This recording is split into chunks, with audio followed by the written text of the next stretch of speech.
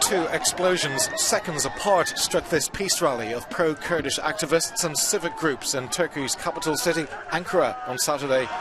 Opponents of Turkey's president, Recep Tayyip Erdogan, blamed him for the attack. The country's prime minister said it was intended to influence the outcome of next month's elections. Thousands of mourners have attended funerals for several victims of the explosions, some waving flags and chanting anti-government slogans. The pro-Kurdish HDP party puts the death toll from the bombings at 128. It said it identified all but 8 of the bodies. The Prime Minister's office said 97 were killed. Saturday's rally had been organised to protest over a conflict in Turkey's southeast between PKK militants and Turkish security forces. Authorities have named ISIL as the main suspect, but so far there has been no word from the group that is usually quick to claim responsibility for any attacks it carries out.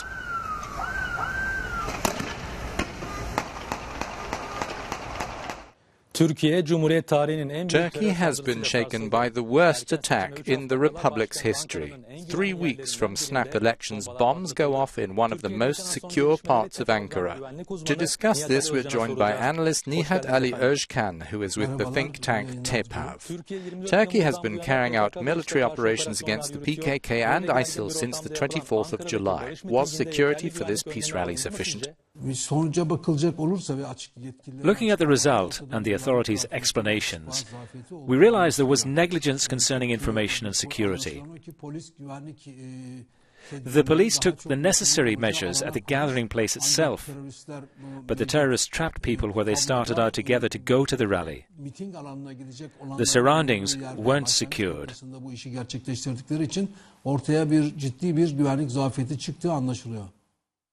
Some people blame the government for this attack. Prime Minister Davutoglu and co-leader of the HDP Demirtas have traded accusations. Who do you think's behind these attacks? There are several dimensions. All the information shows it's the other side. When we look at it this way, ISIL's attacks in Syria against the PKK and the PYD show that the group's violence is now evident inside Turkey, and all of this is independent of the elections. Clearly, the government does have a political responsibility, given these circumstances.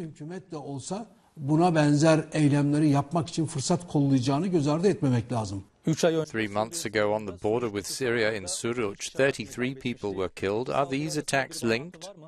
There are similarities between the two attacks when we look at the method, the people targeted, and the picture after the attacks. However, there have been other attacks which have links to these two, and which keep happening. Specifically, the meeting of the HDP in Diyarbakir on the 6th and 7th of October, coinciding with the events in Kobani, attacks by the PKK against ISIL supporters, and other individual actions aimed at civilian Islamist politicians that show us, really, this is a confrontation between the PKK and ISIL, and it's expanding daily. Aslında bu meselenin gittikçe genişleyen ve PKK ile IŞİD arasındaki bir çatışmaya dönüşme eğiliminde olduğunu bize gösteriyor.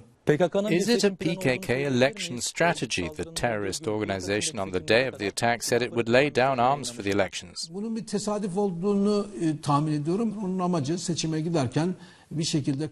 I think that's a coincidence, but the elections are soon. The PKK has organized attacks in some unusual places and ways. But the elections are imminent.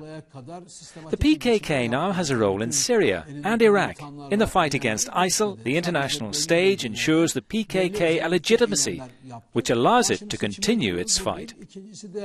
PKK'nın Suriye'de ve Irak'ta üstlendiği bir rol var. DAEŞ'e karşı mücadele konusunda kendisine uluslararası meşruiyet sağlayan ve onunla çatışmalarını sürdürdü. How does the Ankara attack affect the November the 1st elections? Bu konuda kesin bir sonuç söylemek mümkün değil ama we cannot draw a definitive conclusion. This kind of attack can bring two results. There can be a feeling of insecurity, which could bring people closer to the government.